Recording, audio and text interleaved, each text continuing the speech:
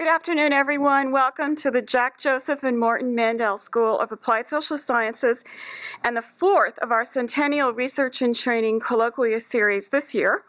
I'm Elizabeth Tracy, Professor and Associate Dean for Research and Training at the school. We are a diverse group gathered here today. We're master's and doctoral level students, alumni, faculty, field instructors, research staff, and associates, community practitioners, and administrators. We represent the social work profession and the Mandel School well. A warm welcome also to the many viewers connecting remotely through our live streaming. I also want to recognize David Beagle, who's chair of the doctoral program. He's here today. And we have Kathy Farkas and Denise Gibson, who are sitting next to each other, and they are co-chairs of the Centennial Committee. A few logistics: restrooms to the right. Students, please sign up for PD hours. If you've signed up for social work CEUs, your certificate will be in the lobby at the end of the session today. Some well-deserved thank yous to Helen Menke, Ina Brand, Maria Sharon, Tracy Bradnan, and Nora Hennessy, who you'll meet shortly, Associate Dean for Institutional Advancement. All of these people have helped with this series. This colloquia is co-sponsored by the Office of Research Administration and the doctoral program at the Mandel School. You will find at the registration area the next two colloquia that are happening this year, two of them in April. We're pleased and proud to note that all speakers in this series are graduates of the Mandel School. And today we're happy to have here with us Charles Emlett, who earned his PhD from the Mandel School in 1998, and Mary McNamara, who earned her MSSA degree in 2003. Each speaker will present for about 50 minutes, and there will be time at the end of each speaker's talk for questions. We'll be using a microphone for this, so please wait until Nora runs the microphone to you before you ask your question so that we can all hear it. For those connecting remotely, you can email questions to mandelschool@case.edu during the question and answer time. And when we're done with the presentations, we'll invite everyone to the lounge area for a reception, a more informal time to talk with our speakers. Our first speaker, Dr. Emlett, is Professor of Social Work at the University of Washington, Tacoma Social Work, Adjunct Associate Professor with the University of Washington School of Social Work in Seattle, and affiliate faculty with the UW, University of Washington Center for AIDS Research. He holds a gubernatorial appointment to the Governor's Advisory Council on HIV/AIDS. He was a Hartford Geriatric Social Work Faculty Scholar. He received his MSW from California State University, Fresno, and a PhD in social welfare from the Mandel School. His talk today is Aging Successfully with HIV. Our second speaker, Ms. McNamara, was a social worker in rural eastern Kentucky for 7 years, working with homeless families and victims of domestic violence before returning to her hometown of Cleveland. She currently is an administrator manager with the City of Cleveland Department of Aging. Prior to this position, she worked as a program director at Fairhill Partners, a multi-tenant campus dedicated to successful aging. Mary also volunteers with the Imani Children's Foundation in Kenya, with new refugees who've relocated to Cleveland as well. She has an MSSA degree from the Mandel School with a specialization in aging. And her talk today is Making Cleveland an Age-Friendly City. So please join me now in welcoming our first speaker, Dr. Charles Emlett.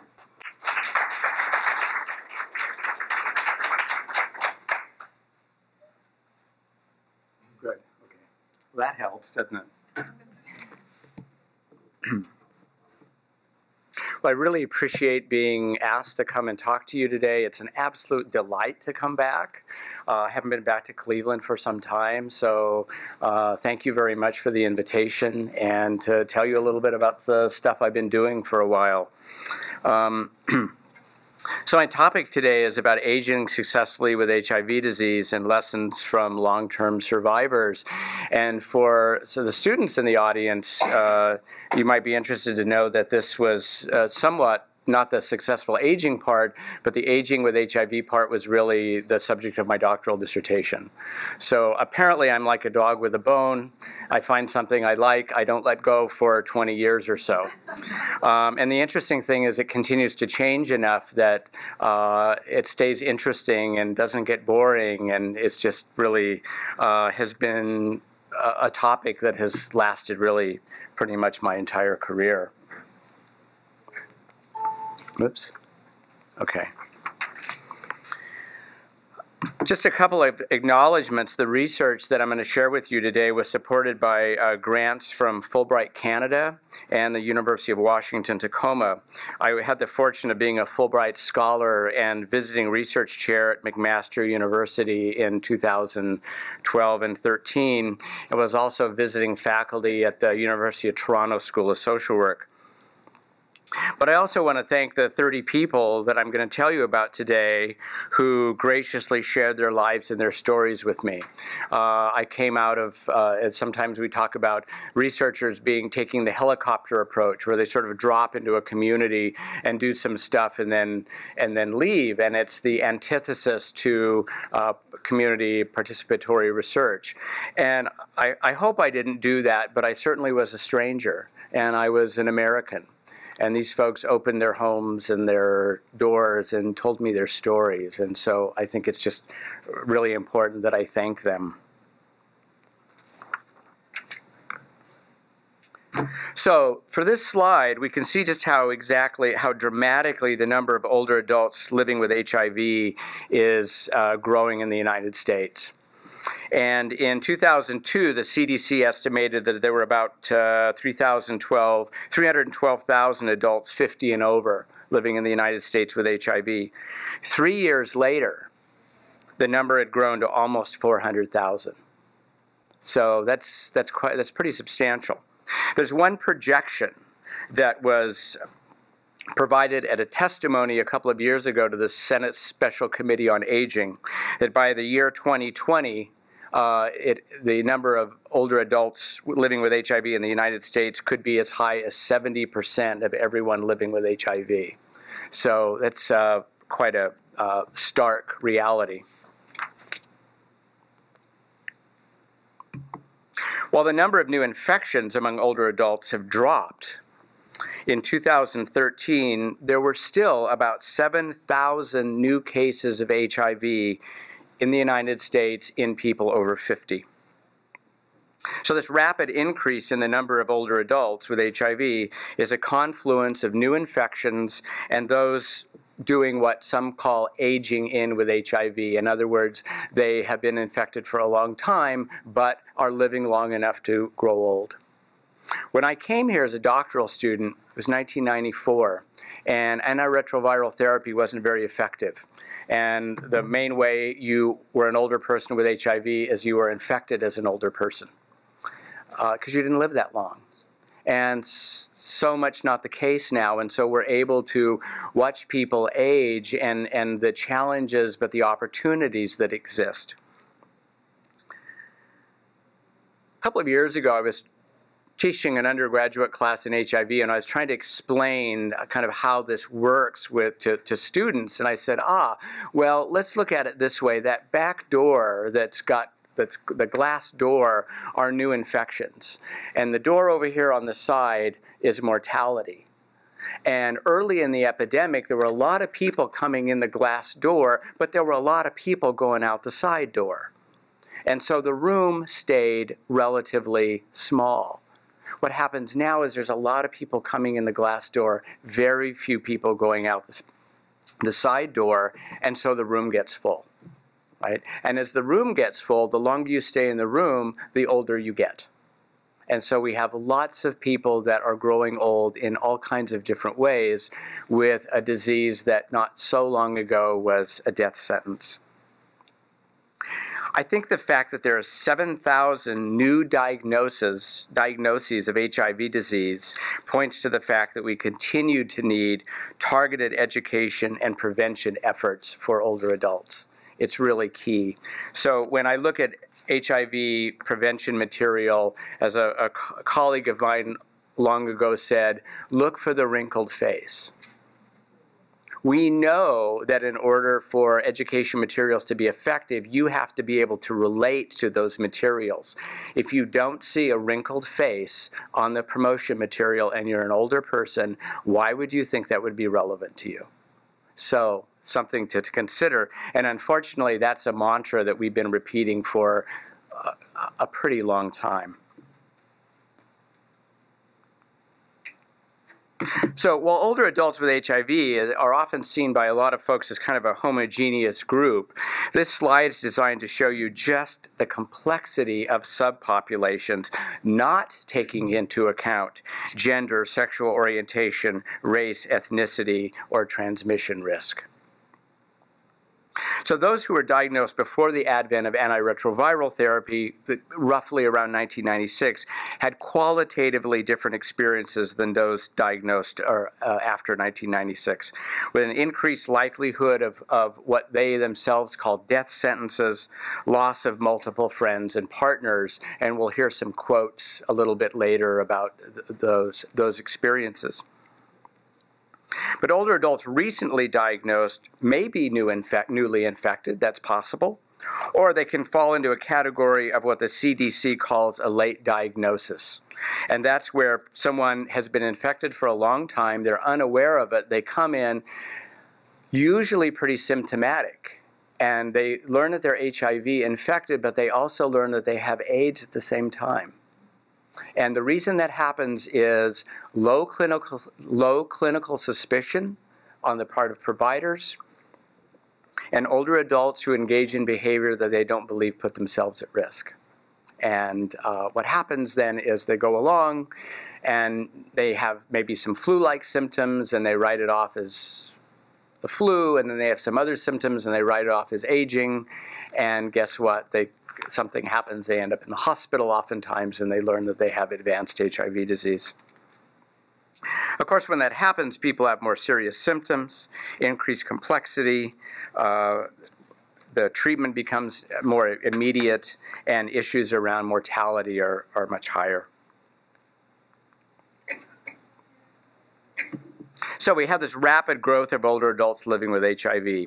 We have the potential for a normal life expectancy with a low containable viral load, good medical care. There's evidence that people can live as long as anyone else these days. So a few years ago, the NIH convened what they call the HIV and Aging Working Group.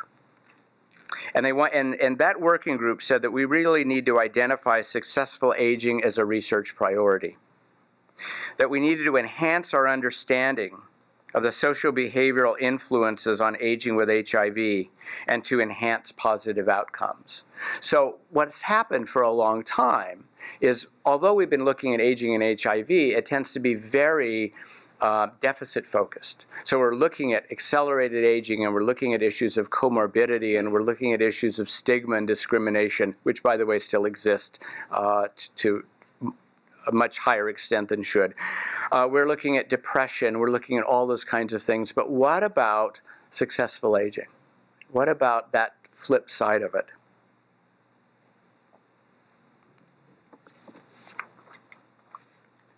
So this working group said a research priority needs to be studies that examine the mechanisms of successful aging among older adults living with HIV.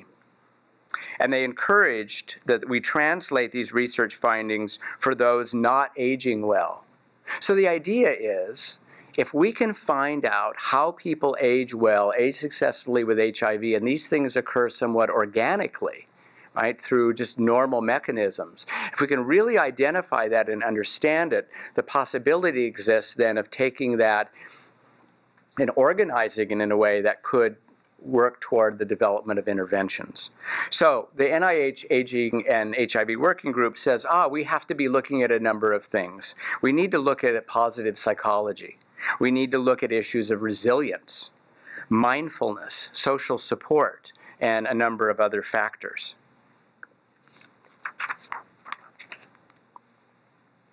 So, the study I'm going to tell you about today, the research question was, what personal characteristics and resources are seen as contributing to successful aging with HIV disease among adults 50 and over.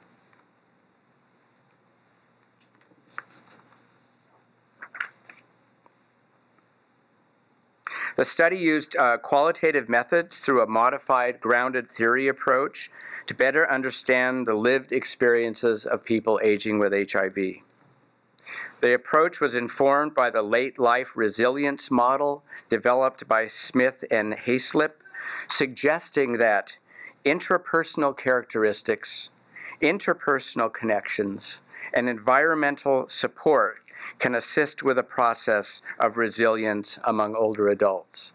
And this model was not specific to those with HIV disease. It was published in so there's an annual publication that Springer does. I think it's called the Annual Review of Gerontology and Geriatrics. Does it sound about right? Anyway, it was in, I believe, the 2012 issue. And so this resilience model wasn't about HIV disease, but it was about resilience in old age. It seemed applicable here, so we adopted it as a model and a framework for this study.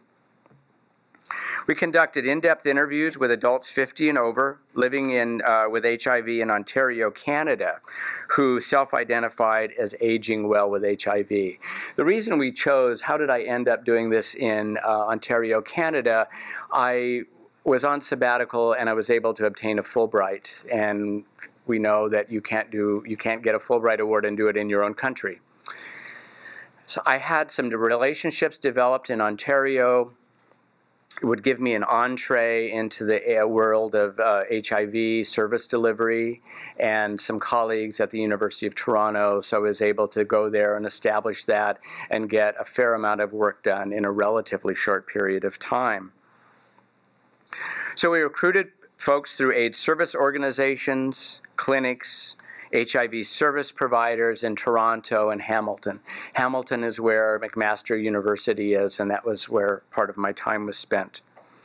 All the interviews were conducted between February and May of 2013, so I did 30 interviews in those few months, so I was fairly busy. The study procedures were approved by McMaster University, their research ethics board.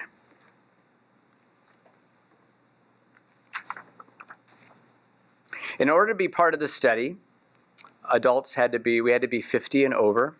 And, you know, that's an interesting thing. I don't even think you can get a Denny's discount at 50. So why 50? Well, it was a standard that was set a really long time ago by the CDC. And there was a point in the surveillance reports where the oldest they tracked, they would say 40 to 49, and then everything else was over.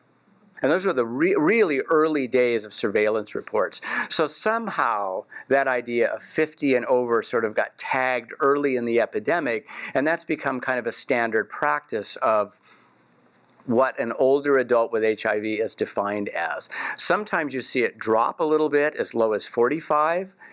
Sometimes 55 or 60, but 50 seems to be the somewhat generally accepted notion. So they had to be 50 and over.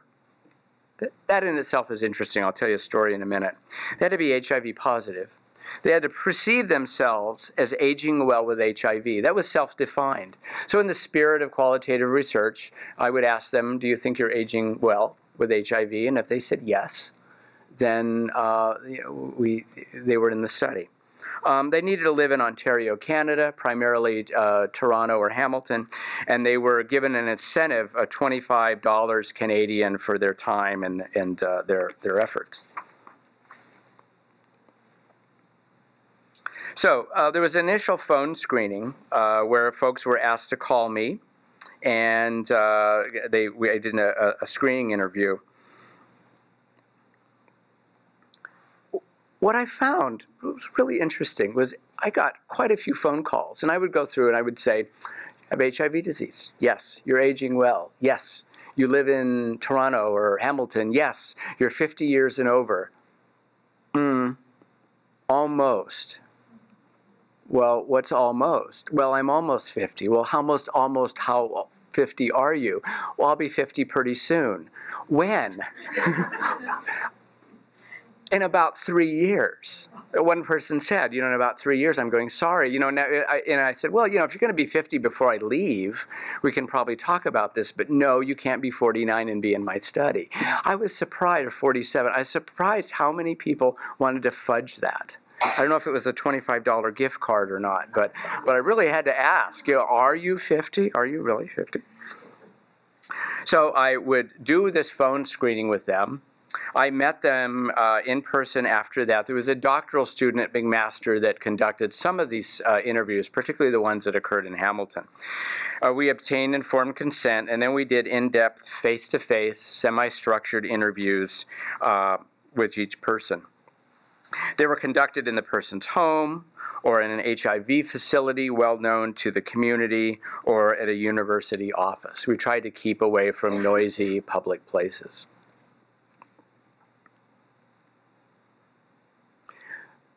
There's a story here, that, particularly when we're talking about qualitative research, that I think is worth telling. And this whole idea of history and context is really important. I was interviewing quite a few people at Casey House, which is the first AIDS hospice in North America. It's very, very well known in Toronto and highly respected. And they gave me space to interview there. They gave me office space, and they were so welcoming and wonderful. But one day I was interviewing a man, and he was sort of looking around, and I said, are you familiar with, or he said to me, I haven't been here for a really long time.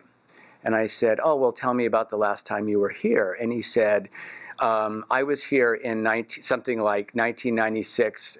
My partner died here.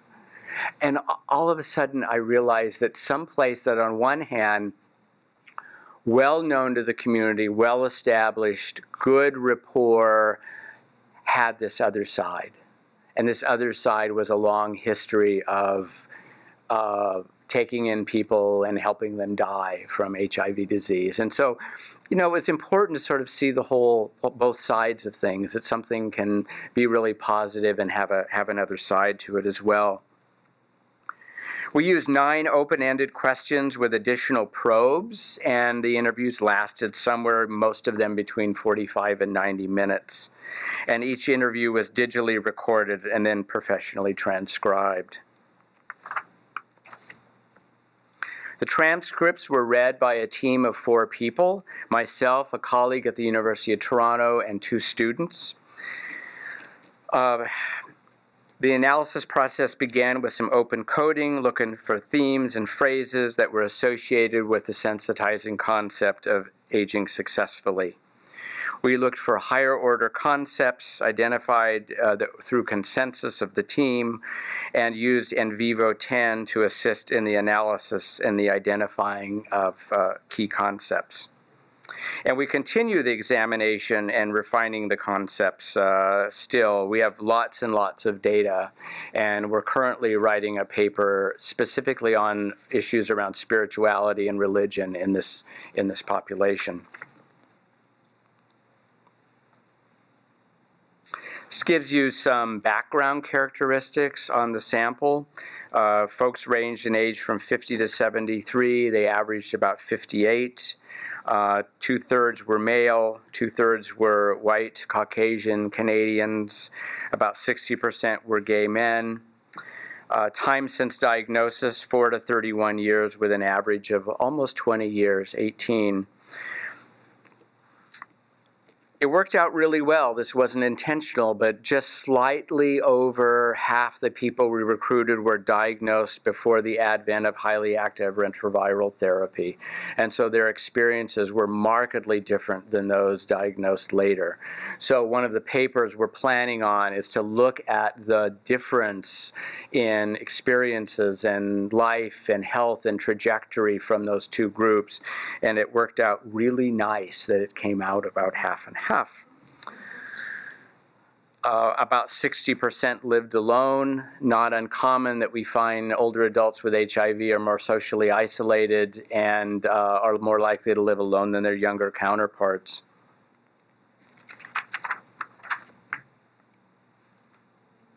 So our qualitative findings revealed some important juxtapositions. For example, resilience by definition occurs as a reaction or adjustment to adversity.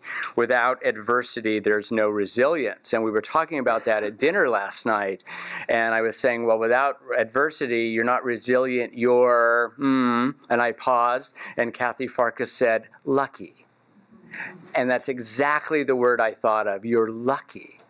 If you did not have those experiences of adversity, you're not resilient, because resilient by definition is the bouncing back from something, right? Societal reactions to illness can come in the form of social support from one's family and community, or rejection and stigma. And we think stigma, HIV stigma, is long gone, but I have to tell you, in talking to these folks, I would say that's just absolutely not true. I interviewed a woman who was in her 50s, and she was from Burma. And she told me how she had been completely rejected by the Burmese community in Toronto once they found out about her diagnosis. They essentially won't have anything to do with her. This was 2 years ago. So that issue of stigma and discrimination is certainly lessened than it was, but it's not gone. One's environment can be supportive with resources and care, or add to the isolation and serve as a barrier to good care. So that environmental piece ends up being really important. In the following slides, I'm going to present some of the major themes that emerged from this analysis, including resilience and challenges, social support, and the importance of an environmental context. So I mentioned earlier resilience was a major theme that emerged, but in the context of significant trauma and challenges from one's past history and experiences. Due to the limitations of time, I can only provide limited examples of these experiences through a project that yielded 700 pages of transcripts. The stack is about like that. So it'll be a while. We'll be able to get some interesting stuff out, but it might take a little bit of time. It might surpass my retirement. So people talked about challenges of substance use, current and past substance use. A number of people talked about just incredible stories of sexual trauma. And you'll hear a quote from one of the women that I had been a social worker for a really long time. And when she told me her story, I was just about speechless. So some issues of sexual trauma. Suicide risk and attempts. And for some of these folks, the suicide attempts were HIV related, and for some of them not. Nevertheless, that suicidality and that kind of this just having no place to go and giving up was a theme that occurred. Loss of peers and a death sentence. Strategies included self-care, spirituality, identity and mastery, and the importance of generativity. So some challenges. What I'm going to try to do is to provide you some quotes that tie back to those items that I just listed a moment ago. So one man said, "We're so lucky to still be here, be kicking, and especially me, because I tried to commit suicide 4 times over the HIV." Think about that for a moment. 4 times, 4 suicide attempts related to being HIV positive, and how difficult that must have been for him. This next quote is the one I was telling you about, and the woman had immigrated to the United States and then Canada from West Africa, and I don't know what stunned me more, her story or the matter-of-fact way in which she told it to me. So we were talking about this, and she says, "One day I go into the city to do something, and there were 4 young men who robbed me and beat me all night, who raped me all night. I think that's where I got HIV from." How do you even respond to that? What can you say that doesn't sound trite And even after all of these years talking to lots of people about lots of things, it really challenged me for a moment. In terms of this idea of survival and death sentence and guilt, this one man said, 1988, it was one of the worst.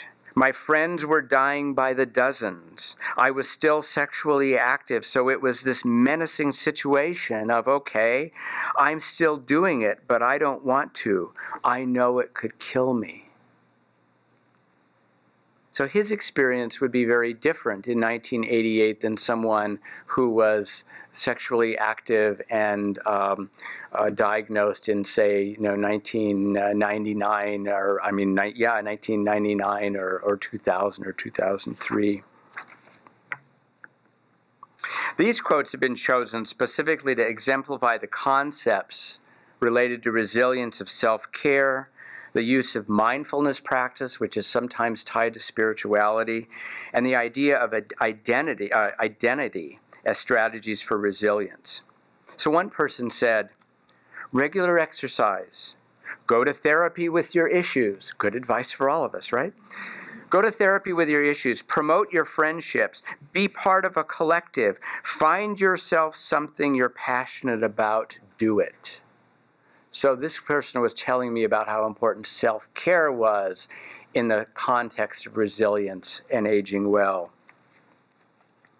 There's a phenomenon called lipodystrophy, and that occurs sometimes when it's a side effect of HIV meds where the distribution of fat moves around, and it causes a significant amount for some people of body image changes and deformity. And it can be quite devastating. So this man says to me, the lipodystrophy caused me tremendous grief, and it was through mindfulness meditation that I was able to find the relief that I was seeking just to be able to be in the world. One of the things that I enjoy about qualitative research is its flexibility. We didn't start by asking people about religion and spirituality. And what we found was in the first few interviews, everybody wanted to talk about it. It's like, wow, well, maybe we ought to ask about it then. So then we began to more intentionally ask people about their religion and spirituality and how that fit into their whole aging well scheme. In terms of identity, there was this issue of identity, and we ended up terming this HIV centrality, or maybe it's the opposite. Maybe it's HIV not centrality. But one man said, I accept my HIV. I don't see it as a black mark on me because I consider myself more than my HIV. And so putting that into context, and the folks talked about how it was a relatively small part of their life. One woman said to me, actually, that she forgets. She forgets she's HIV positive and something reminds her, and she goes, oh yeah. So that identity piece was really important. Sorry, okay. Social support. Social support was a very important element of successful aging, and you see it in the literature around lots of things. I'm involved in a project where we're looking at quality of life and health disparities in LGBT older adults. Social support is huge, even though lifetime victimization and discrimination ends up being a big part of it, and stigma, but this social support is really quite a mitigating factor. So social support was important with some interesting caveats. And many people talked about their past and current histories of drug use, sexual behavior that was detrimental.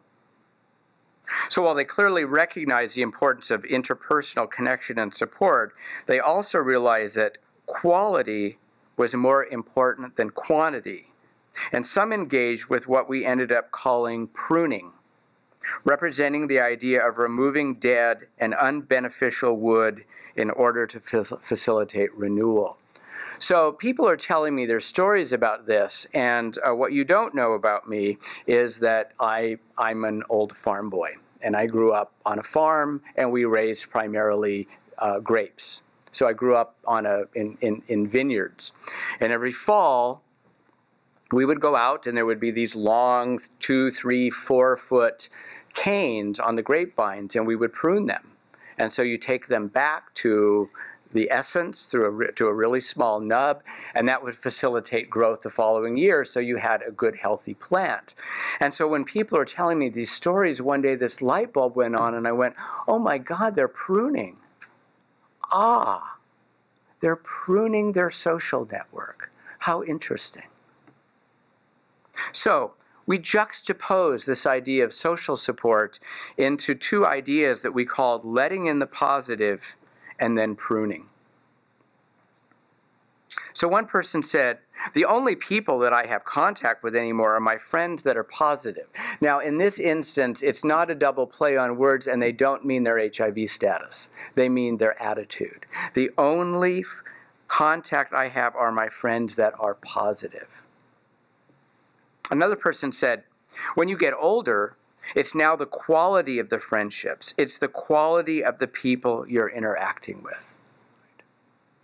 In a way, if we think about the selective optimization compensation theory of aging, it sort of falls into that, right? That there's some selectivity that occurs here. On the other side, people said, quantity, one man said, quantity is not high at all, quality. Because I expect a lot. That means choosing the right people that you associate with. So for some folks, they were refusing to deal with folks that maybe were still engaged in drug-using behavior, or things that would sort of pull them into lifestyle that was not good for them, not aging, not helping them age well, and they were willing to make those changes and make those cuts.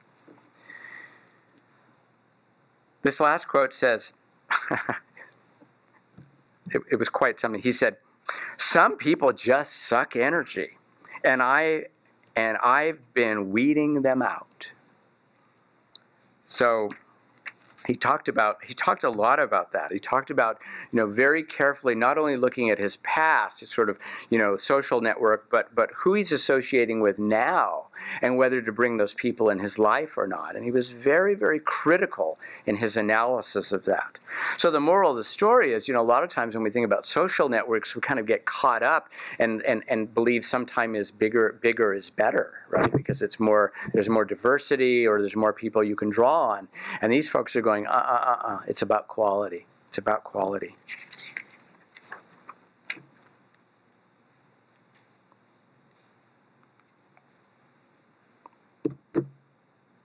One's environment was also important. It was an important consideration in aging well with HIV, including the living environment, their HIV support community, benefits from governmental sources, and the importance of reciprocity and generativity. Participants noted issues of financial limitations based on disability eligibility criteria and ongoing social stigma as impediments to aging well. So in terms of supportive influences, they spoke about the HIV community, including AIDS service organizations, and how important those were. I think it's important to note that while folks talked a lot about that HIV network of services, very few talked about aging services, or what in the United States we would call the aging network. That piece didn't seem to be organically nearly as supportive. And so their connection, their volunteerism, that sense of community seemed to be much more around HIV and those resources than anything related to growing older.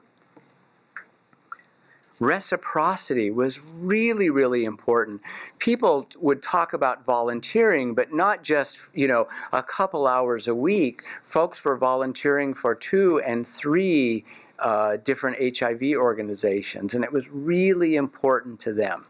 One man talked about the importance of giving back. He said to me, when it comes to HIV, I'm an elder. I'm an elder. And so he spent his time mentoring young HIV-infected men, and what to expect, and what he found out through his lived experience, and how he might be able to help them live a better life. So that idea of reciprocity was really important. Governmental support, benefits, housing, clearly important in terms of being supportive. But there were impediments. Financial precariousness. Although one of the interesting things that I learned about the Canadian system is as soon as you test HIV positive, you're considered disabled. Where here, it's much more of a functional definition, right? And do you meet Social Security Administration's criteria for disability in more of a functional sense? So I was interviewing people, and at first I didn't know this. I was kind of scratching my head because I'm interviewing people thinking, you're healthier than I am. I'm not quite sure I'm understanding this. And then someone said, the issue is that as soon as you're HIV positive, you're eligible for disability. But as is true here with Medicaid, those disability benefits come with some restrictions around income and work. They also differ by province. And so one man talked to me about his family being out in Nova Scotia. And he said, what I would really like to do is I'd like to move back to Halifax and I'd like to be around my family. The problem is when I compare my disability benefits between Nova Scotia and Ontario, they're so much better here. He essentially said, I'm locked in, right? I'm locked into this fairly decent disability package, and I'm not as free geographically as I would like to be because of that. And another, of course, context, negative context, was the continued existence of a stigmatizing society.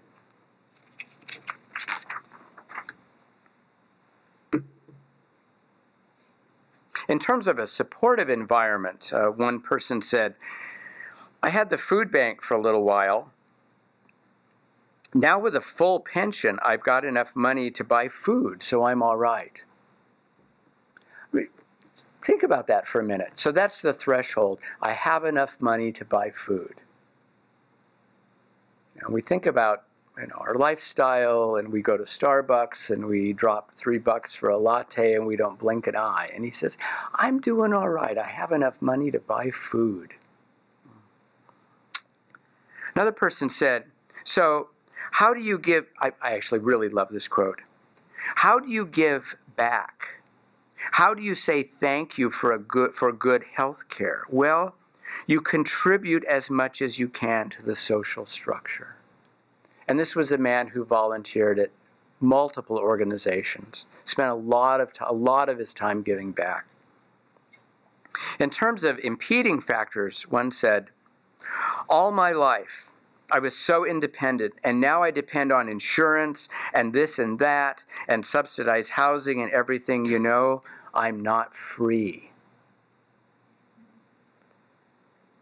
And finally, when people know that you're HIV, the whole world, then you feel like people are staring at you. That alone can keep you up at night.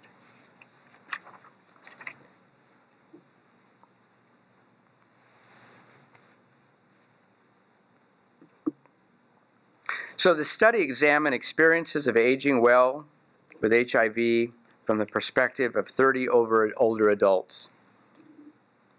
It adds to our knowledge of what contributes to successful aging.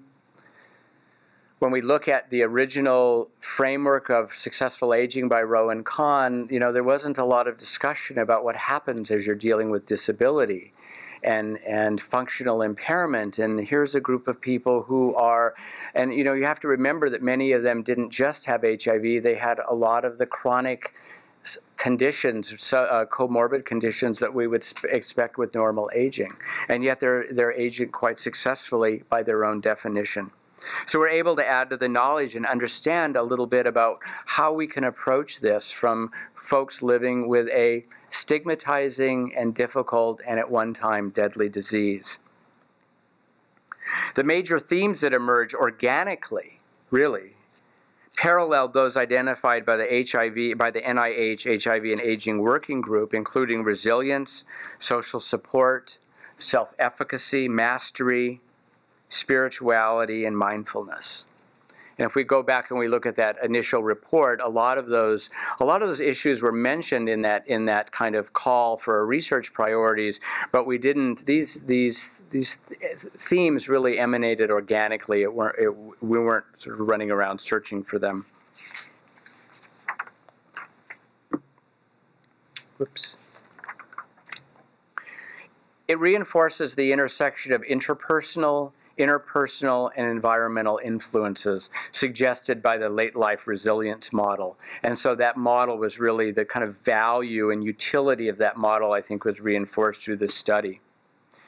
We've identified components contributing to successful aging that could be used to create potential interventions. So helping people look and reconfigure their social network, thinking very deeply about their identity, and possibly can we find ways to help them increase self-efficacy and mastery. Those are all potential interventions that we can begin to look at.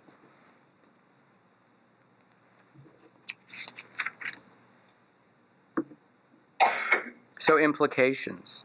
There was a resolve on the part of these 30 people to fight HIV and to live as long and healthy as possible. And that was really central to their experience. They just kind of had this overall attitude of, it's not going to get me. It's not going to get me. Practitioners can work to enhance self-care strategies for self-efficacy. So as we're working with people that are living with HIV disease, how can we help them enhance their sense of mastery and self-efficacy? We need to acknowledge the importance of spirituality in its many forms. So when we looked at the people and talked to folks about this, it ranged everything from very standard religious practice, going to church on Sundays, some prayer, something that would feel very normal to us kind of on a day-to-day basis, to people who had very, very different views of spirituality. Had a couple of people we interviewed that were Aboriginal, and their sense of spirituality was markedly different. People who brought in 12-step histories and the idea of a higher power. So that piece is important, and not getting locked into what it's supposed to look like is important for the practitioner. So I teach a class. I'm currently teaching it on spirituality and social work practice, and how do people define that for themselves, right? And so it's important to hear them, and it's important to ask. Successful aging included the intentional formulation of social networks that promote self-fortification, resilience, and positivity. So looking at that and looking at people's social networks and helping them even think about and configure what is working for them, what's good for them, what's not. We can't assume that everything is good for them. And that aging well includes that intrapersonal piece of identity, self-efficacy, the interpersonal piece of social support, and the positive and negative influence of environmental context.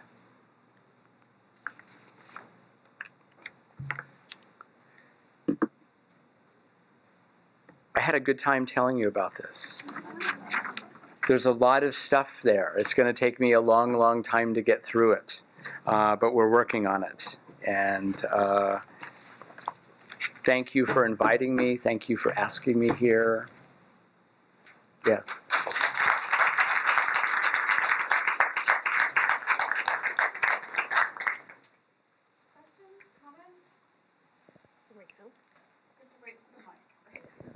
Hi, I was just wondering about what proportion of the people whom you approached said that they were aging successfully. In other words, since the study had those who were aging successfully by their own self-definition, right. Is that the majority? Is that half and half? Or how was that distributed? And might you have any ideas that maybe some of the people in your sample were aging more successfully than others? Okay, thank you.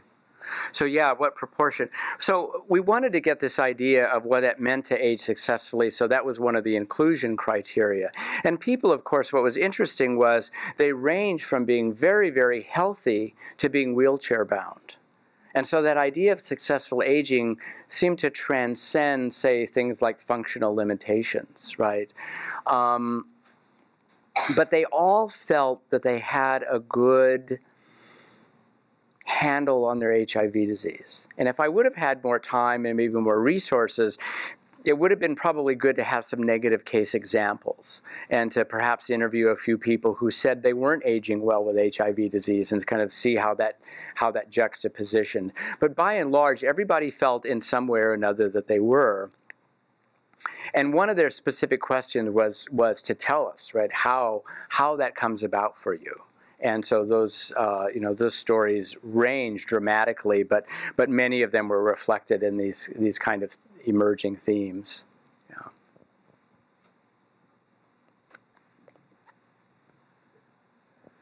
A very interesting study, Charlie. I was particularly struck when you said that there was little contact with the formal service network. Mm-hmm. I know there's a strong aging service network in Toronto. Mm-hmm. Could you say a little more about that? Why? Was it more the focus of the study was more on the informal network, or what would you say was the reason why there didn't seem to be a connection there?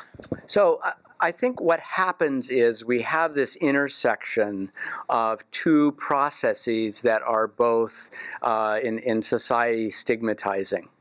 So we have this inherent ageism that exists in our society, and we have pretty substantial HIV stigma.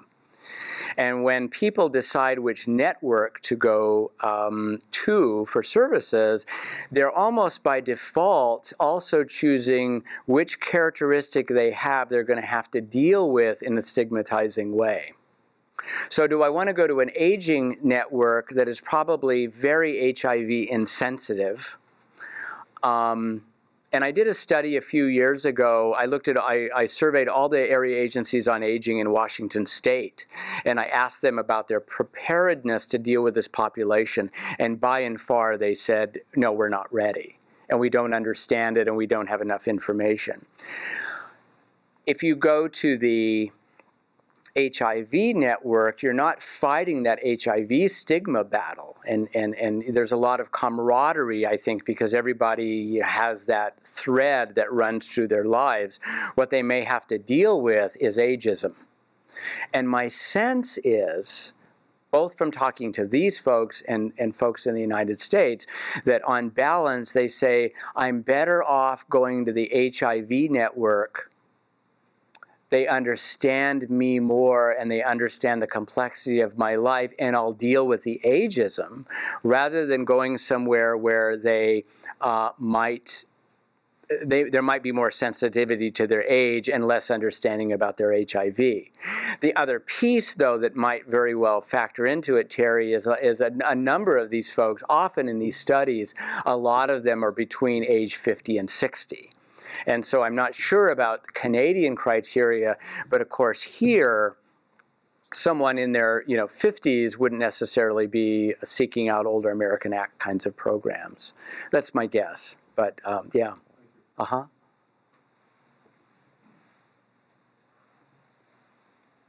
Any other questions?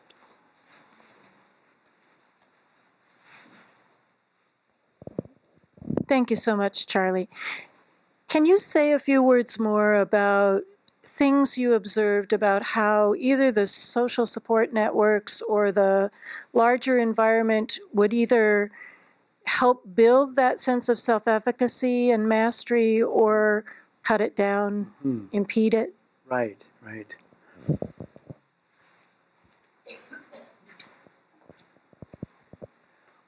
The interesting thing about your question, Aloan, is I think that it has a lot to do, as I kind of reflect on it, is the way people experience benefits. Because so for many people that I talk to, as part of their delivery system, many of them had subsidized housing. And many of them lived in HIV-specific subsidized housing. And so in some ways they had a really nice support network from that system. And it seemed to me that for some people, that was seen as really positive, right? So that gives me some degrees of freedom to work. I don't have to worry about housing. I don't have to worry about, taking up a huge part of rent, taking up this huge part of my income. And that was a good thing. For other people, they saw that as that one man said, I'm not free. I'm tied to this network and I don't want to be. And I think in those instances, they felt they probably did not feel a strong sense of mastery in that, how do I get out of this? I'm almost locked into these benefits. There was a difference also around the two locations. So when I think of Toronto, correctly or not, I somewhat parallel it to New York City. And so there was a lot more resources in that area, especially in that area of downtown Toronto, than there was in Hamilton. And so in Hamilton, which was quite a ways away, there was only one aid service organization. It didn't function all that well. And I think people were less assured of what the system is going to do for them. I'm not sure if I answered your question, but okay, great. Time this out okay? Perfect. Great. Thank you. Another Yeah. question Yeah. doesn't relate so much to this, but how did a farm boy from the vineyards of California end up at Case Western Reserve University? Your guess is as good as mine. But we were talking yesterday and someone mentioned adjuncts and using a lot of adjuncts. So when I started college, I was an ag major. And I was taking classes in soil analysis and farm math and things like that. But my heart wasn't in it. And I really didn't, it didn't feel right. And I signed up for a class. I still don't understand why. It called something like Introduction to Social Work. And there was this guy, and he was in the early 70s, and he had the perfect little goatee, and he was a psychiatric social worker, and he cared about people. And he worked with people that were, seriously mentally ill, and he was kind. And most of the men that I grew up around were tough farmers, and most of them were World War II vets. And even the kind ones were hard. The really nice ones were hard, and the not nice ones were off the charts. So here's this guy, and he's got this goatee, and he talks about and he cares about people. And so I took a class from him. I liked him. I took another class from him, liked him as much, changed my major, never looked back. So that's my best guess. That or karma. I'm not sure which. Thank you very much. Thanks. Yeah.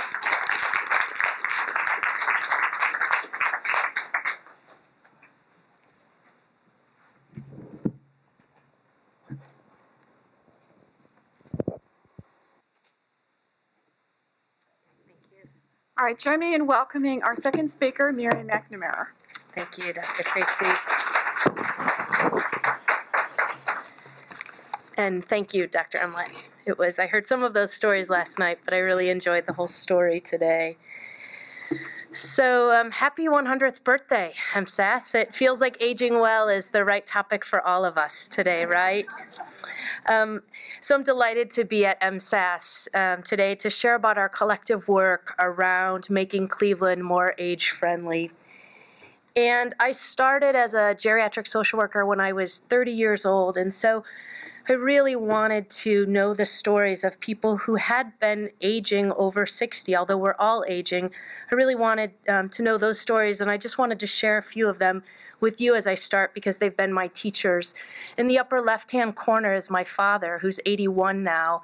My father has rheumatoid arthritis, a form of arthritis many people have as they age, and he can't play and exercise in the same way as he's gotten older, but he still wants to. And in a pool, he is free of pain. And so this is a picture taken at Cudell Recreation Center with two children who are being raised by their grandmother. And at this camp that my father volunteered at, he was free of his limitations, and he found purpose and joy. In the upper right-hand corner is my mentor in life, a wise woman from Alabama who was an avid reader, an English teacher. And as she got older, she found it was harder and harder to read with artificial light. So on this day, about 10 years ago, we pulled our chairs outside in Alabama and we read outside. And she, for me, was a reminder of the ways that people deal with the changes and challenges of aging head on and with incredible courage. In the lower left are some of my relatives on the west coast of Ireland, on the island of Achill. And they go to the pub every night, right? That's the center of rural community. And as they got older, these two gentlemen started coming to the pub less and less. And it was really the community that began noticing that they weren't coming around more and missed them. And the community responded with an informal transportation system to help them get to the pub and get home every night so they could remain part of the community. We know the community ages together. And in the lower right-hand corner, I've had the good fortune to go to Kenya every year for the last 10 years around some work with a baby orphanage. I snapped this photo back in 2008 in Mombasa. It was of a grandmother caring for her granddaughter. In the face of the AIDS crisis, she was the face to me of resilience and strength. So those are my personal teachers about aging and my professional teachers. We know the person in the upper left-hand corner, Dr. Hockenstad. I've shared with many people that I wouldn't be in this field of aging without him. I really believe that. I had gone to a concentration fair in 2001 here at MSAS. And I had been, as Dr. Tracy said, been more working with families and victims of domestic violence. And so on that day as a master's student, when you declare your concentration, the line for school social work and children, youth, and families and mental health, it was all so long. And there was no one at Dr. Hockenstad's table under aging. And I felt a little bad for him. He looked nice enough. And so I went up and I introduced myself, and he said something. I said to him, I know I don't want to work in the field of aging because I have a very queasy stomach and I don't want to be in a hospital or a nursing home. And he said something that changed my path. He said, at any given time, only 5% of older adults are in an institution. The other 95% are living on your block, worshiping where you do, shopping where you do. That clicked with me. He might have also said something about job security, but at that moment, it changed my path. In the upper right-hand corner is Phil, a guy you might see walking around Cleveland. Every Saturday, he walks 10 miles around Cleveland. This is him at our Cleveland Senior Walk. More than 1,000 seniors join us every fall for a walk downtown to sort of bust the myths of aging. Phil is a community volunteer. He's a regular at the YMCA every day. He's an activist. And when I ask him, Phil, tell me a little bit more about how you come up with this rhythm. He says, I may not be able to do it tomorrow, but I can do it today, and so I'm going to do it today. Right? So one day at a time, 87 years old. And Phyllis in the bottom right, I met her at the National Senior Games that Cleveland hosted. She was finishing a triathlon in this picture. 87 years old. She had taken the Greyhound bus up from Florida and was staying in the college dorms. She took up exercise at this level after her husband died. She took this up in her 70s. She told me that her family gets really worried about her children. They get worried that she's going to get hurt. And she said, as I jogged alongside her that day, I tell them I could get hurt just sitting on the couch. Right? So she was a teacher to me. In the lower left, Judge Capers at 103 and her sister Annie. I picked them up and took them to Mayor Jackson's State of the City address last month. They helped me realize how important it is not just to age in place, but to age in our community with access to health care, to entertainment, to stimulating conversation. And in the middle, a grandmother, Mrs. M., who was raising her grandchildren. I met her as an intern while I was at MSAS here. It was my placement. She was the person who taught me that retirement wasn't really always about being a snowbird or playing bingo or having free time. It was sometimes filled with hard work. She didn't expect to be raising her grandchildren. It was rewarding work, but it was exhausting work. I learned from her the load that caregivers carry. I also learned how many of them find meaning in their caregiving. So those have been my teachers in what I'm going to share with you today. So what does the face of Cleveland look like as we consider older adults and our demographics? So I'm going to share some slides with you today. Those pictures on the left-hand side are Cleveland seniors. If you didn't grab a book when you came in, their stories are in this book. We feature 17 of them every year when we celebrate Cleveland Senior Day. So I try and include real people in my stories. So also a picture of our city, our changing city, the refugee farm looking out into the urban city. So what does Cleveland look like? And the data I'm sharing, I'm so grateful, is from our partners at the Center for Community Solutions. So I'm really grateful to be able to share some of their data. In a city of 390,000 people, just under 70,000 of them are older adults. And for my talk today, a person that I'm going to define as an older adult is someone 60 years of age and older. The city of Cleveland is divided into 17 wards, and as you can see from this map, some of the wards have a higher percentage of seniors, so the darker blue is increasing. The greatest concentration is in Ward 1, the Lee Miles neighborhood, and the center city wards like 3, 15, 14 have smaller concentrations. More than half of Cleveland seniors earn less than $25,000 a year. This considers their Social Security and their retirement income, but it does not include lump sum income such as inheritance or the sale from a house. You might also be interested to know that median rent for a Cleveland senior is $533 a month. To afford this rent, a senior needs to have an income of about $21,400. The average Social Security benefit in Cleveland is $1,466. So there's a gap of about $3,800 between the average Social Security amount and the average amount it costs to live if you're a renter. You might also find it interesting as I talk about rent that last year in our Cleveland Department of Aging, we worked with 195 individuals who we met because of Cleveland Housing Court and they were being evicted. And so that intersection of people not being able to afford rent. So they were going through Cleveland Municipal Housing Court and we got a referral at the Department of Aging. Related to income, 21.7% of Cleveland seniors live in poverty. The highest concentrations are in Ward 3 and Ward 5. Those are the downtown, Central, Kinsman, and Fairfax neighborhoods. Unfortunately, poverty is high all over this city. The lowest is 9.2%. We know that Social Security keeps many people out of poverty. Overall, the poverty rate in Cleveland is 35.4%. This may or may not surprise you, but many Cleveland older adults are still in the workforce or seeking work.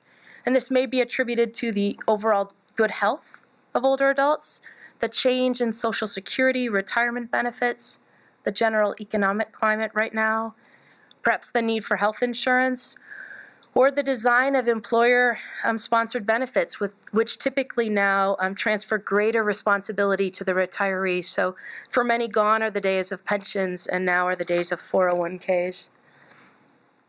And how do I meet Cleveland seniors? Well, since 2008, I've been the administrative manager at the Cleveland Department of Aging, and annually about 5,600 people reach out to our office for one or more of our programs, or someone contacts us on their behalf. It could be police, councilmen, fire, the water department, building and housing that discover a senior in need. So I just wanted to give you a snapshot of what I believe are already some very age-friendly services in the Department of Aging. And I'll just share a few with you. In that packet as well is our brochure of the full range of services. So in 2015, through a contract with Senior Transportation Connection, 25,666 trips were provided to City of Cleveland residents. All that the requirement is that someone be 60 years of age and older and live in the City of Cleveland. 70% of those trips were for medical appointments. 70%. The rest were for personal trips to the store, to the bank, to the library, to the volunteer. A study says that older men outlive their ability to drive by 8 years on average, and women 10 years. We have to find ways to ease that transition, that retirement from driving for all people.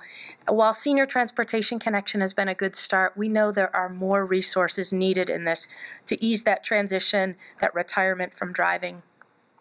Secondly, around home maintenance, last year 748 people got their grass cut by us. Unfortunately, that's not even near the number of people that applied for the program.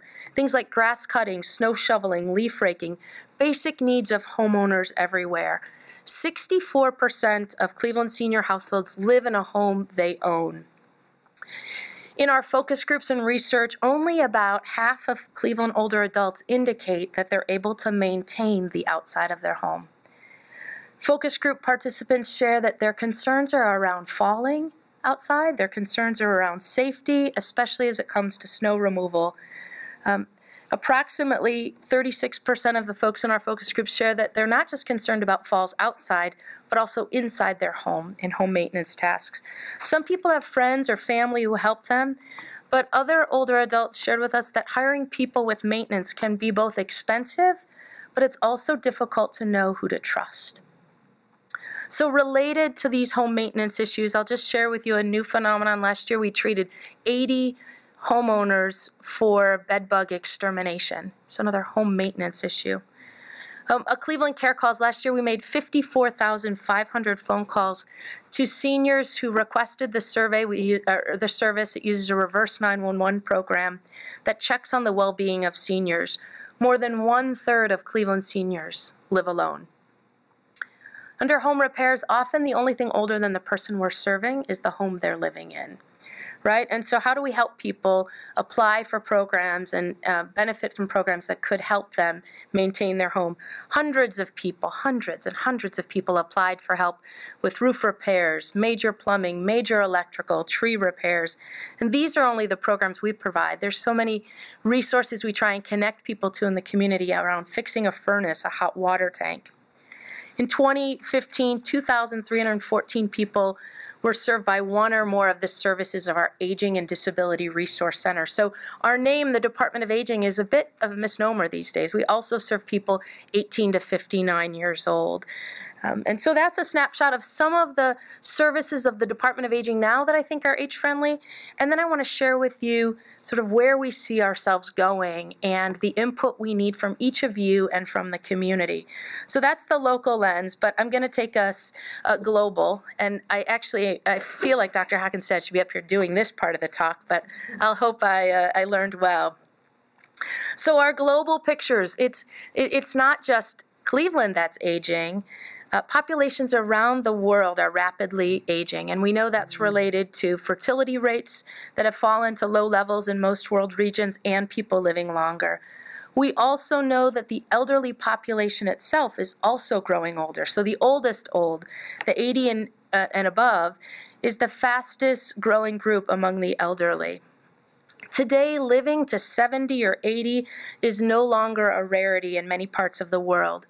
It's projected by the UN that by 2015, the number of older persons will exceed the number of young for the first time in history. The UN says it's unprecedented, pervasive around the world, enduring. We won't go back to the days before, and it has profound implications. Increased longevity has led to new challenges and questions. How many years can older people expect to live in good health? What are the chronic diseases they might have to deal with? How long can they live independently? How many of them are still working? Will they have sufficient resources to last their lifetime? Can they afford health care costs?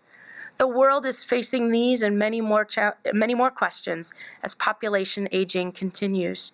In addition to questions and challenges, we know there are also so many opportunities.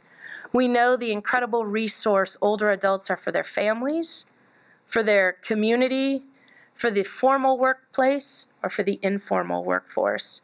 The repository of knowledge in our community. They often can help us avoid making the same mistakes again. So as I mentioned, 15 years ago, I began here in graduate school, and this was all predicted, right? This was going to happen all of a sudden. And we kept hearing the word silver tsunami. And I must say, that word sounds scary to me, right? It sounds like it's gonna kill us, right? We might, and so I actually prefer the word silver surge, right? It talks of the volume, but it feels more powerful than negative to me. So I know that tsunami is catchy, but I think it's another form of ageism that is really pervasive in our society.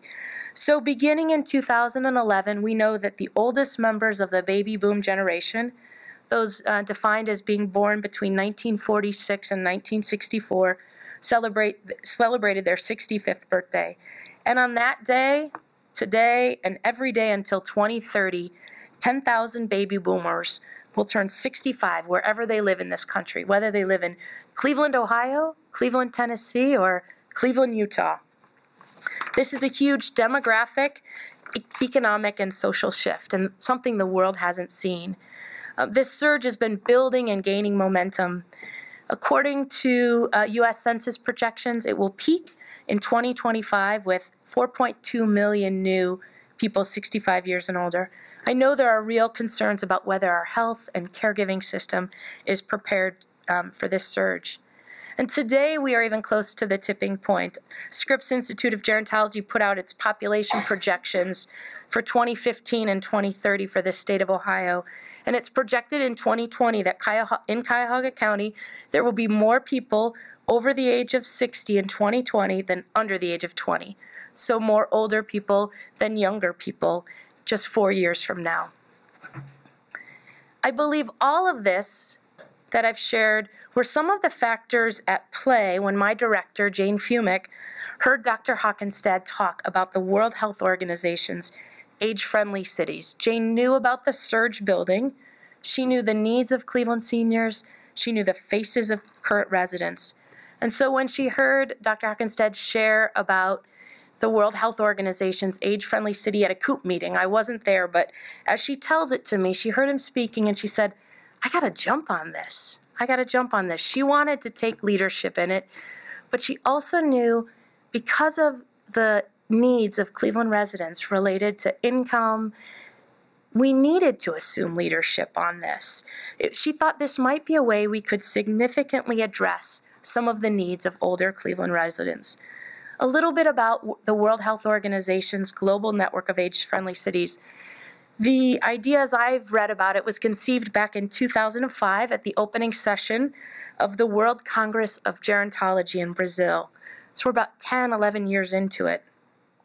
The question was, how can we make our world more age-friendly? Since 2008, the majority of the world's population lives in cities. Urban populations continue to grow, and it's estimated that by 2030, 3 out of 5 people in our world will live in an urban setting. So while this urbanization is happening, also residents are growing older. And so out of this convergence came this global movement of cities striving to better meet the needs of older residents. Communities that would foster health, foster active aging, foster the well-being of older adults. I love this from the World Health Organization. An age-friendly world enables people of all ages to actively participate in community activities and treats everyone with respect, regardless of their age. It's a place that makes it easy to help for older people to stay connected to people that are important to them. And it helps people stay healthy and active, even at the oldest ages, and provides appropriate support to those who can no longer look after them. So the World Health Organization requires each community to look at these 8 domains on the screen that you're seeing. So Cleveland undertook this process of looking at each of these domains and finding ways to make Cleveland more age-friendly. So, for example, in civic engagement and employment, the World Health Organization talks about options of volunteering, employment options, post-retirement training. In communication and information, the need for oral communication, printed information, plain language, access to computers and the internet, broad access.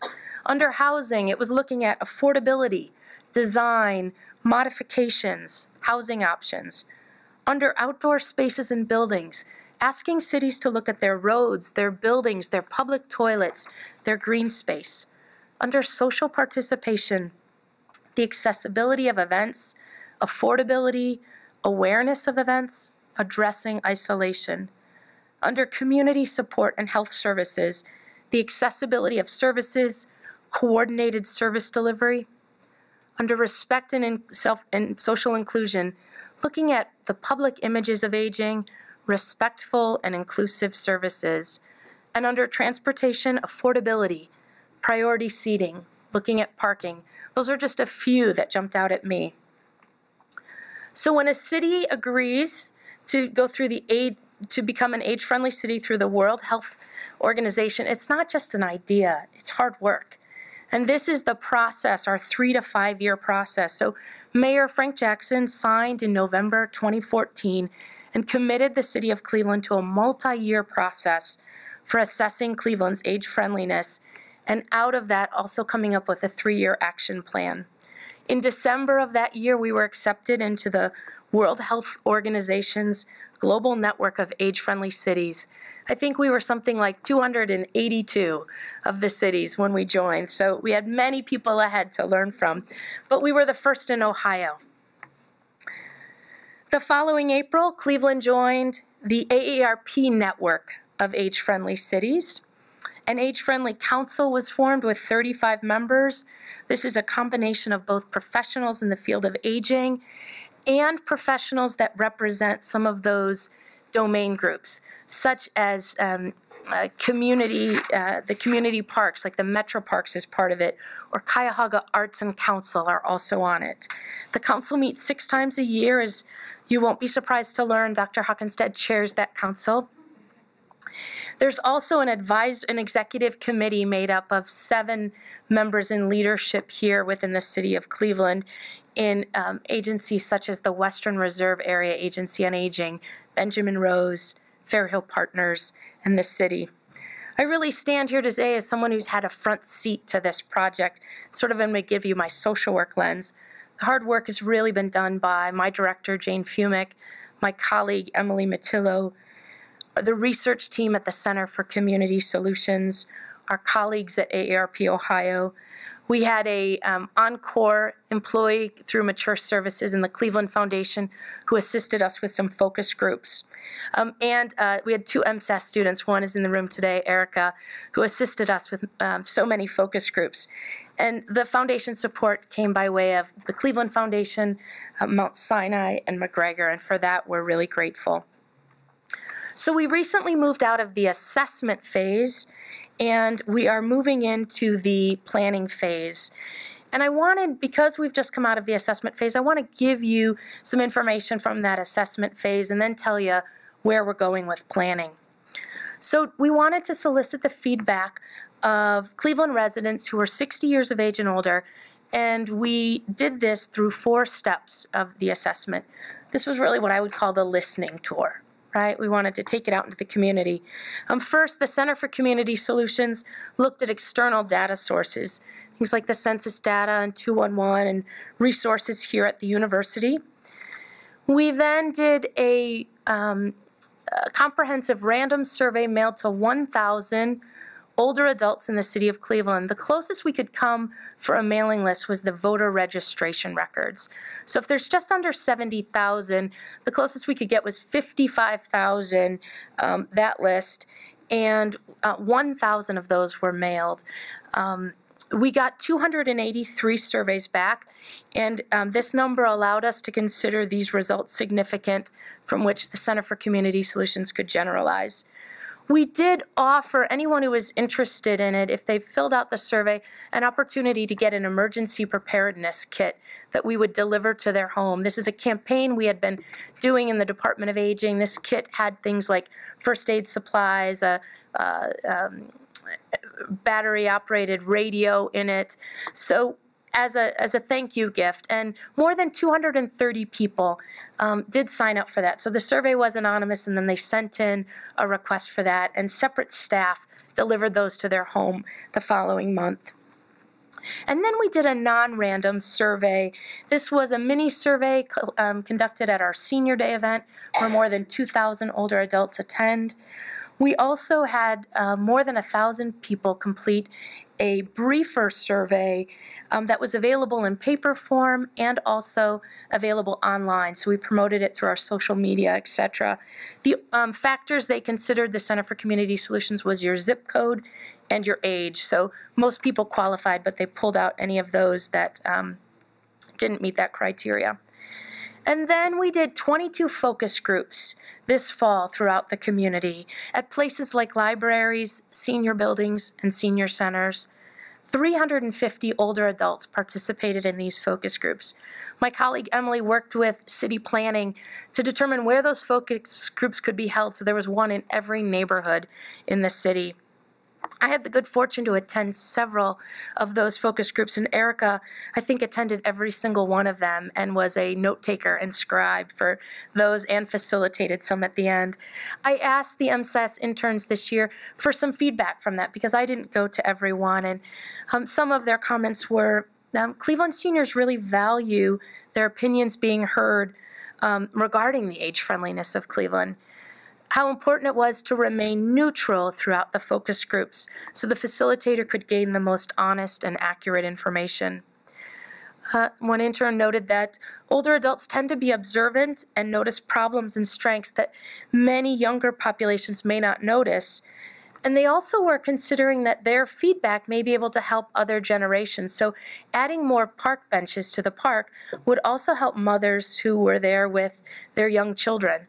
Or adding more buttons, handicap accessible doors would also be helpful for people that were carrying heavy loads. So the older adults mentioned both their needs for them, but also for other members of the community. Another comment was that perceptions of aging can be based on negative stereotypes that lead to older adults feeling isolated and powerless. However, when given the opportunity, many seniors will take the initiative and get involved.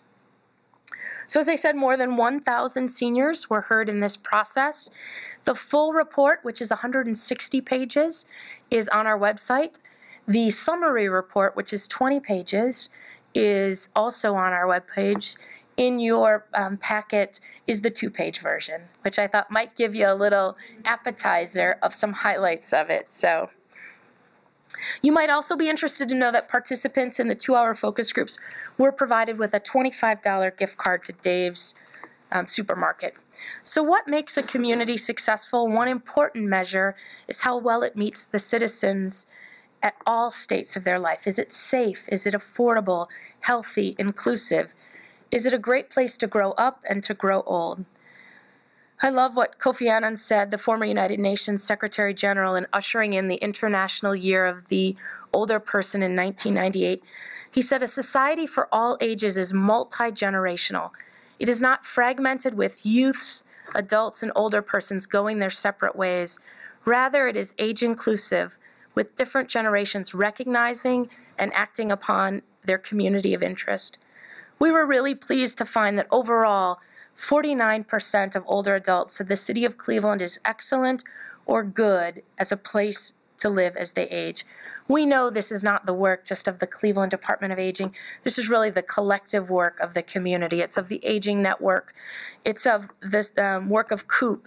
It's of our faith-based organizations. It's of all of us and our entire community. So this is the highlight of the overall summary. As I mentioned, there are 8 domains, and we really could go well into the evening talking in depth about each of those. So my hope today is really to take a deeper dive into one that particularly interests me.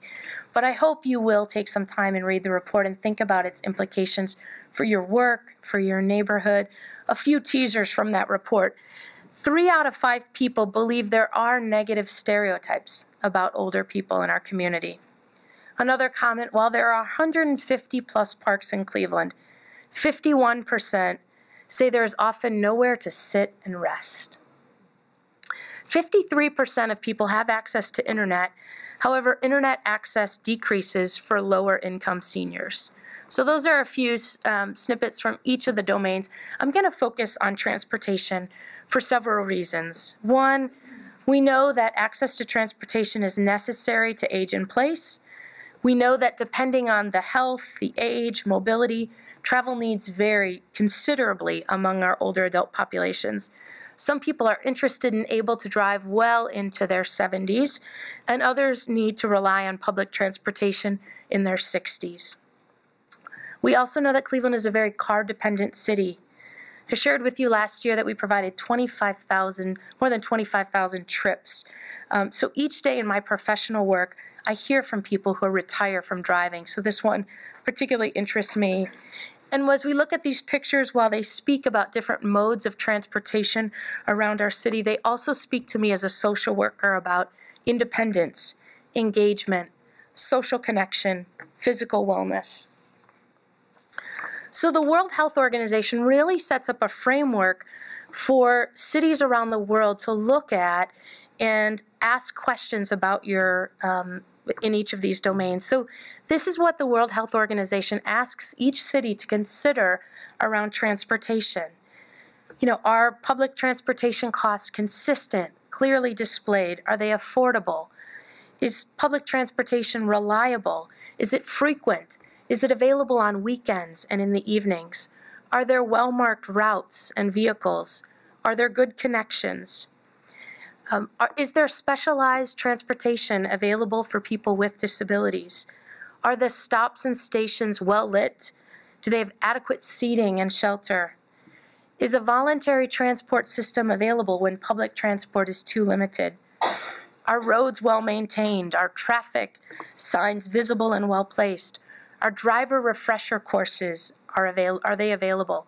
So all around the world, if you choose to go through this process, this is the framework you're working from. So in looking at Cleveland and considering these factors, this was one of the sample survey questions. What's your usual way of running errands? So this was the full survey that was mailed to 1,000 people with 283 responses. So this is one question around transportation. A second question is, what problems do you face? We wanted to inquire about the cost, safety, ease of use of public transportation. We wanted to inquire about road conditions, around parking challenges.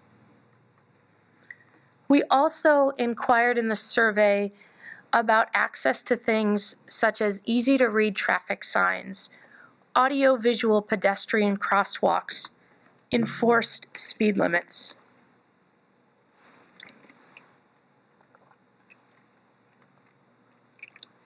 In the focus group, we did not use those questions. We used more prompts, and these were the prompt questions in the focus group, some sample prompts.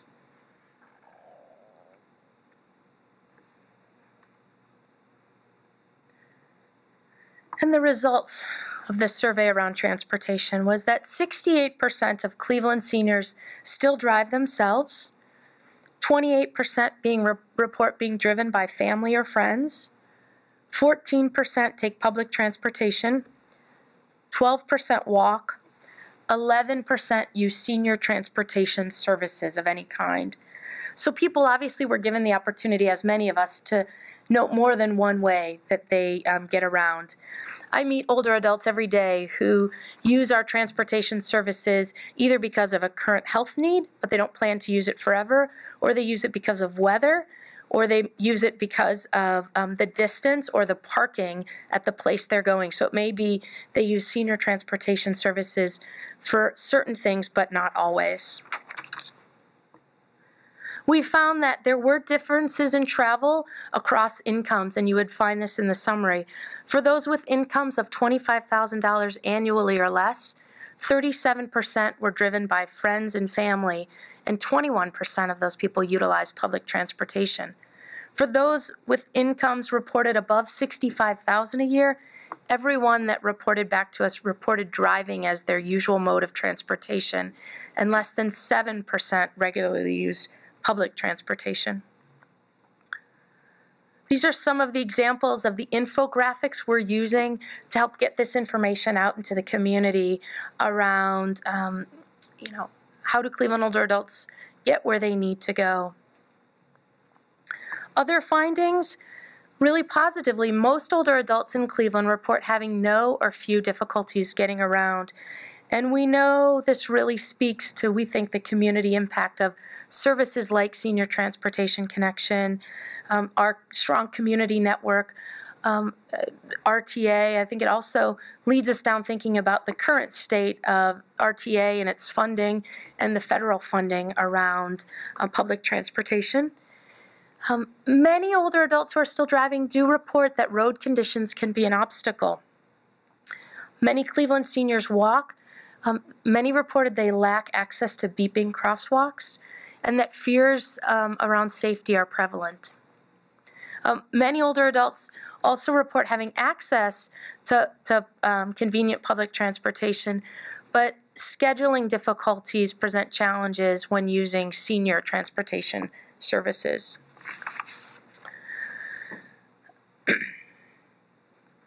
Some of the other considerations that I just wanted to highlight as a social worker that were curious for me in taking part of this was just the impact of safe sidewalks. We heard from people about sidewalks not being shoveled in the winter. We heard about raised sidewalks from tree roots. We heard about ice and salt not being put down. We heard often in focus groups around safety on public transportation. We heard seniors talk about they really limit their riding after rush hour and before children get out of school. So their window of movement is like 9:30 to 2, right? That's when they felt safest on the bus. We heard from seniors that they weren't always sure of the rules of the road around bike lanes. And one of the things that came out of the focus group was an interest in having a refresher course on how to share the road with bikes and what was expected of them. We know that many of the people that were in our focus group learned to drive 50 years ago when our roads didn't exactly look like they look now. It seems like every week there's a new road with a bike lane in it and just not sure how much space to give or whether they could drive in those lanes. So they came up with a solution themselves around having some driver refresher courses. We also heard from older adults about, that without having access to smartphones in the current state, that it was very difficult to access newer transportation options like Uber and Lyft, and also some concerns about their safety with it.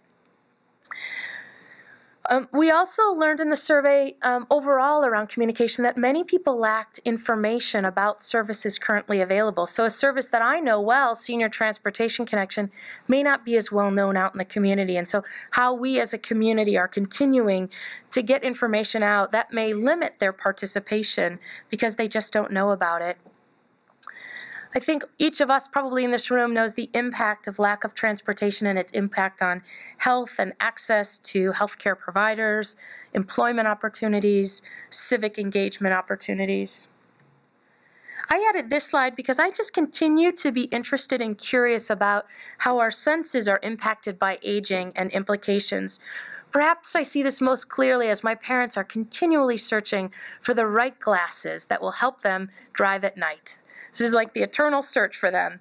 We know that the sense most needed for driving is vision, and we know it's also normal that there are changes in our eyes as we age. We know not everyone experiences the same symptoms, but there are some common vision changes. So then how do signs appear when you indicate a person with cataracts, with the glare from the headlights at night? What supports are available in the third vision related to glaucoma? So I continue to be curious about this and the implications for our society as we look at an age-friendly community. I said there are 8 domains. I only shared a little bit about one today because I believe transportation is connected to each of the other 7 domains. Housing, being able to use public spaces, being able to fully participate in the community. Cleveland older adults, we heard in the report, and while we've known this around our country, we found it even to be higher in this report that nearly 80% of Cleveland older adults indicate that it was very important to be able to remain in their home as they age. And we know that access to transportation is one key factor for allowing people to age in place. But I also think it's a critical factor in the idea of aging in community, being engaged in life outside their home. We learned from the survey that transportation and cost are two of the biggest barriers for people in participating in the social, cultural, and recreational offerings in our community. One focus group participant said, "Our life doesn't end at 4:30 when the bus ends." Interestingly, in the survey, we also found that $15 was the amount several groups gave as the price point for participating in these cultural, recreational gems in our community. So as we think about how do we make Cleveland more age-friendly. So what's next? On Tuesday, 150 people will gather at Benjamin Rose for the first Age-Friendly Cleveland Summit, and we're really excited about this. This was an invited group of people that we think can help us move from the findings of the assessment to some real strategies.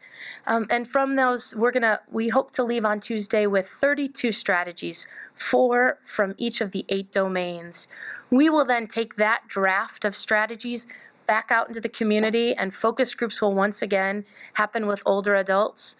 The process will begin, I believe December 1st is when the plan needs to be submitted to the World Health Organization about how Cleveland intends to move forward with this. And at that point then, we'll identify some lead agencies and funders. And so we are moving from assessment into planning as we speak. I wanted to end my talk, I opened by sharing some of the faces of the people who helped shape me. I just want to give words to a woman who contributed to the ASA Generations book that I just want to end with this. So her name is Ann Leach. She resides in San Francisco, and she says, "Though I won't be able to attend the Creating Age-Friendly Communities conference, as a 75-year-old, I have some very strong opinions as a result of being your target population that I hope you will ponder and bring forward in your conference. I live in a gated senior community with all the amenities one could dream of, workshops and handicrafts, exercise, you name it, we have it. And yet I am longing to walk to the corner coffee shop, to hear the sound of children playing, dogs barking. I want to eat at the corner cafe, see young people in love, walk to the library, catch the BART into the city, watch mothers with their children in the park, young families, and teenies in their latest wild outfits. Yes, I'm lucky to have what I do, and I never forget that, but I am excluded from the mainstream of life. Please consider in your conversations that there are many of us who do not want to be maintained and monitored. We want to belong not only to each other, with whom we may only have one other common denominator, age, but to society in general. We want to be just like everyone else." So if you are interested in staying connected to what's happening in Age-Friendly Cleveland, my colleague Emily is really the champion in our office of it. Her number is here and her email. The summary and full report is at our website. If you haven't followed us on Facebook and Twitter, do so today, because everything that's happening on Tuesday, you'll see it all on social media. And then my information below as well. So thank you for your interest in this topic.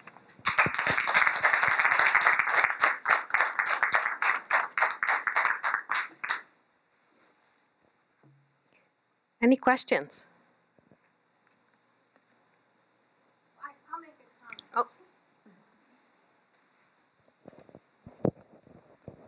Thank you, Mary, so much for all this exciting information. And I want to make a comment on how well the presentations went together in emphasizing the positive, strength-based approaches in aging. And it's just really refreshing to be a part of it. And thank you both for your talk and your speech today. Yeah, I agree.